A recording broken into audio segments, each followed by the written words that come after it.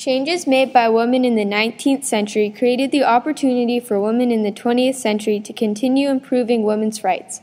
While women in the 1800s were fighting for basic rights such as being able to own property, women in the 1900s worked to give women rights like having equal jobs and pay as men.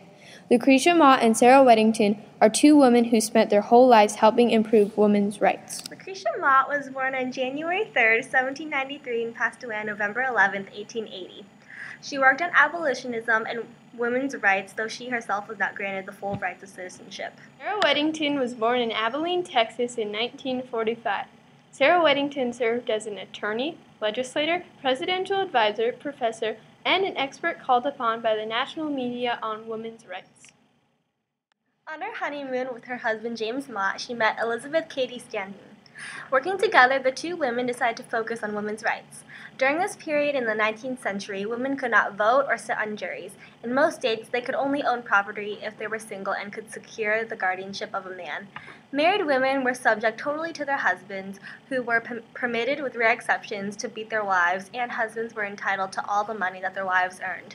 They both shared their outrage, and as Mott said, "If our principles are right, why should we be cowards?" Stanton and Mott joined with Mary Ann McClintock, Jane Hunt, and Martha C. Wright to call the first Women's Rights Convention.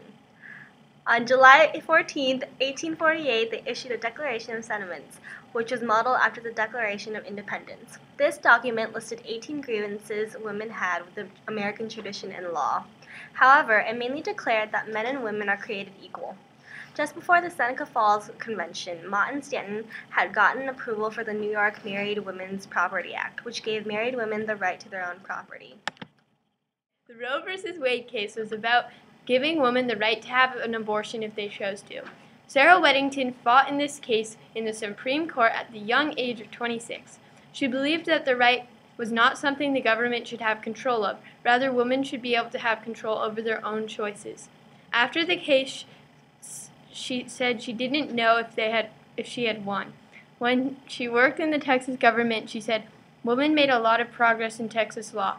The legislature was sponsored by women, but men passed it. We have to rely on a majority of men to help us. We had to be able to work with them. A lot of men had never dealt with women on a professional basis before." However, Weddington used her education and natural speaking abilities to help changes and help women's rights. Lucrecia Mott helped create the Equal Rights Amendment, which allowed no right to be denied or abridged because of someone's gender. This change allowed women such as Sarah Weddington to have the power to change women's rights even more. Sarah Weddington argued and won one of the most known cases, the Roe v. Wade case, which makes it legal for women to have abortions. This gave them the power to make their own choices, which is what Mott was originally fighting for. Mott fought for basic rights for women, while Weddington fought for smaller details that make women entirely equal to men.